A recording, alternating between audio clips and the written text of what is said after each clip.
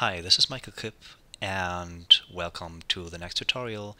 Here I have opened a fresh annotation which we saw in tutorial 1, and I want to show you how to not only create elements but how to modify them if if you have done some mistakes.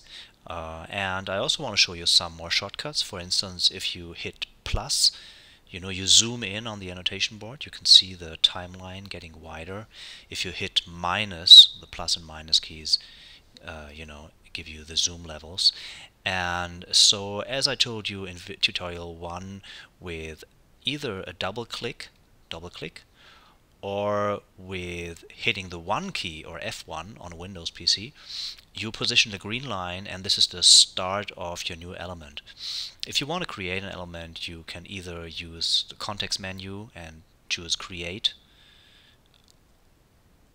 or you can just hit the key number 2 or the F2 key on the PC.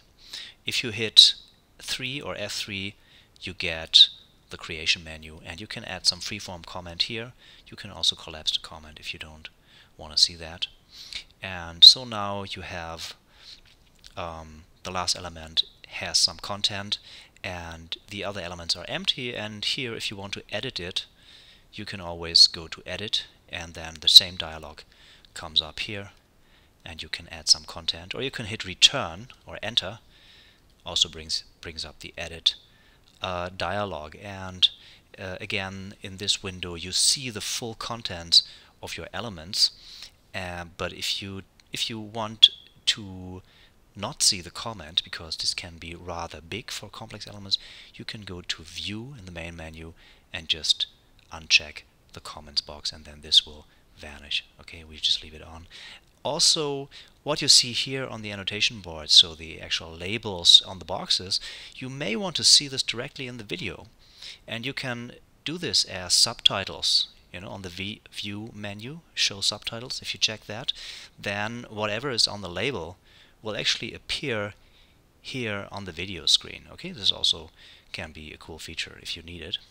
So now you have added some elements, and let's say this first element has become a little too long. You actually want to cut it here.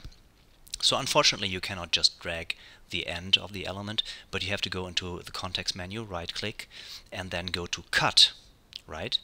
And Anvil is now undecided, because actually maybe you wanted to cut it here and to this to become the new start point, but maybe you also wanted to have this thing here and want to cut here, and then this would be the new end point.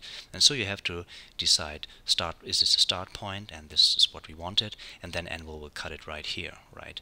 And you can do, maybe you want, you made it a bit too long, then you can cut it here, and this should then become the new end point. And okay, and maybe you want to cut this actually here and make this the new start point, and you see. And the other way around, right? Maybe now this is too short, you want to make it a little bit longer, you can extend the element. And actually, if you extend it here, Anvil asks no further questions, but because you could only have meant this element. But what if you here, right, and you say extend, whoops, you say extend here, it's always the red line that counts, in case of doubt. So Anvil is now puzzled, do you mean this element should be extended or that element? So left or right? And so let's say I wanted to extend the right element, and then I hit right, and you see it extends then to the red line. Okay, so this is how to modify existing elements. And as you saw in tutorial 2, you also have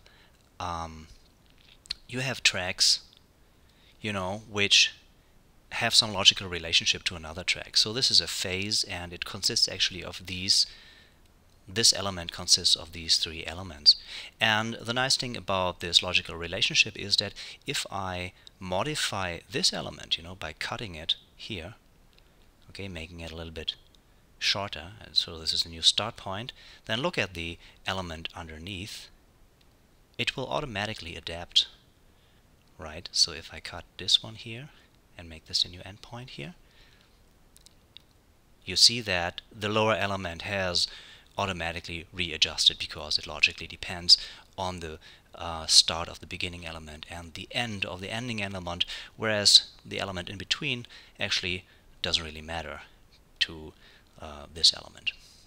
Okay, so this is it for oh no, one more thing. So you may wonder, you know, you have these boxes and these correspond to tracks, but you also have this box here. It's called gesture, and this is actually something like a folder which contains those two tracks. If you double click it, you collapse the two tracks, and you can imagine, you know, you're having 5 or 10 tracks in this group, and so this is quite convenient for making your annotation board a little bit less cluttered. So double click, you expand it, double click, you collapse it.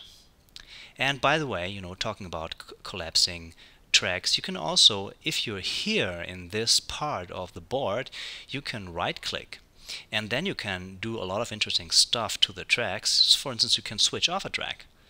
So it just vanishes, and maybe you want to focus, you know, you have 10 tracks and you want to focus off only 2 of them. You can switch off you know, a couple of those and then focus on this one track. And then if you want to find them again, you just switch all of them on again. Okay. Also, you can change the size of a track. Okay. You can say, okay, make it twice as big. You know, so change size quickly, factor 2. You know, have to make the annotation board a little bit bigger, and then so this is twice as big. This plays a role if you show curves, for instance, you know, and of course you can put it back to normal size here. See you in the next video.